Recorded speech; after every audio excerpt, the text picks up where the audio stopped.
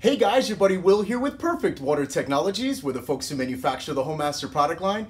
Today I'll be showing you how to perform a bypass of the automatic shutoff valve. This valve's only function is to shut the system off when the tank is full of water. Fear not, the permeate pump will do the same exact thing once the tank reaches capacity. I'm really excited to show you, so let's have some fun and let's get started. First, you want to give yourself some room to work. Clear away a workspace under the sink near the HomeMaster RO system. If your system has a refrigerator connection kit, locate and close the valve feeding the refrigerator. If it does not, skip this step. If your system has a UV filter, folks, this is very important. Before you begin this process, unplug the power adapter. If you do not, skip this step. Locate and slowly close the easy adapter, also known as the feed water valve. When closed, it will be perpendicular to the tubing. Next, locate and slowly close the tank valve located on top of the reserve tank. When closed, it will be perpendicular to the water line. Next, we're going to depressurize the system. To do this, simply open your reverse osmosis faucet and let the water flow until it comes to a complete stop. Your system is now depressurized. Go ahead and leave the reverse osmosis faucet in the open position. We'll come back to this momentarily. Folks, please note, if water continues to flow from the faucet and does not stop, you'll need to repeat the previous steps by making sure that both the feed water valve and the tank valve are both completely closed.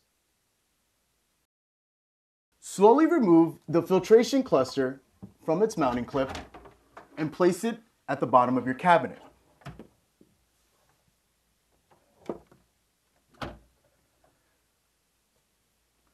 Locate the ASV found at the heart of the system. As you can see, the ASV flows in a U pattern, so the inlet and the outlet are next to one another on either side. Notice how the water flows from the pre-filter into the top side of the automatic shutoff valve port labeled in, then out to the top of the blue membrane. First, remove the tube from the ASV port labeled in. To release the tube, push the collet ring in while simultaneously pulling the tube in the opposite direction. Next, we'll remove the tube going into the top of the blue membrane. Push the collet ring in while simultaneously pulling the tube in the opposite direction. Now, we're going to plug the first tube we removed from the ASV right into the top of the RO membrane.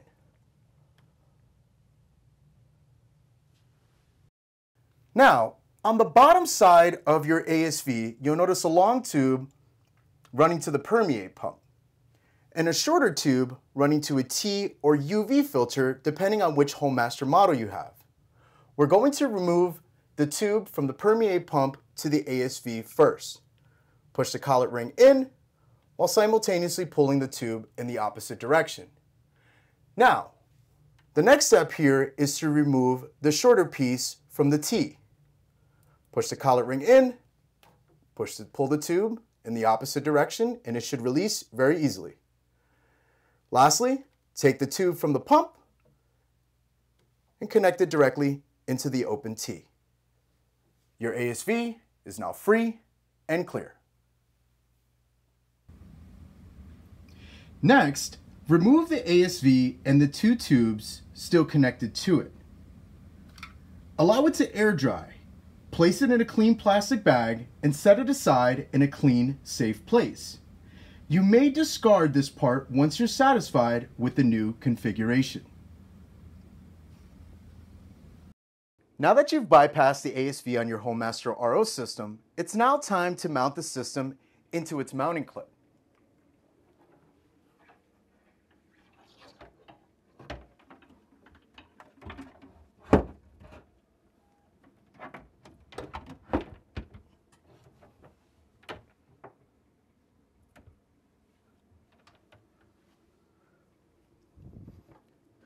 Once you've mounted the unit, connect the UV filter. If your system does not contain a UV filter, skip this step.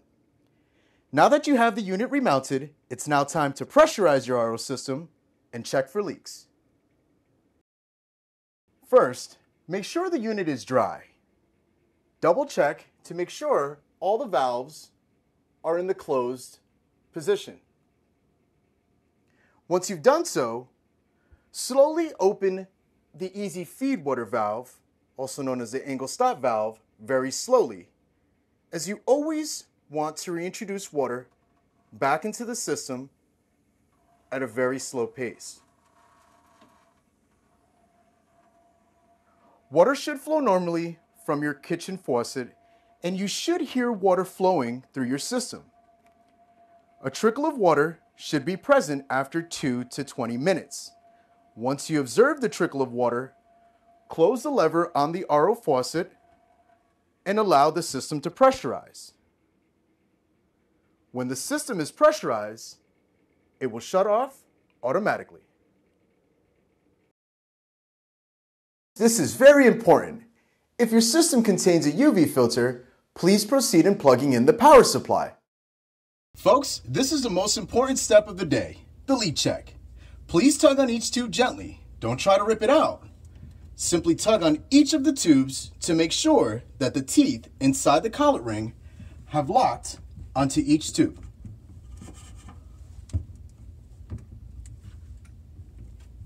Okay. Next, use a paper towel to gently touch the tube where it meets the collet ring. Don't put any pressure on the collet ring. Just simply touch it with a paper towel, so this way you can examine the paper towel and look for signs of water. Once you have confirmed there is no water, you want to examine each of the remaining fittings, including the ones we have not touched today.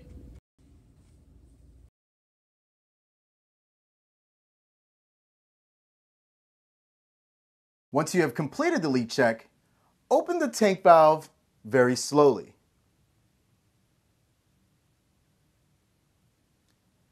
If your system has a refrigerator connection kit, locate and open the valve feeding the refrigerator. If it does not, skip this step.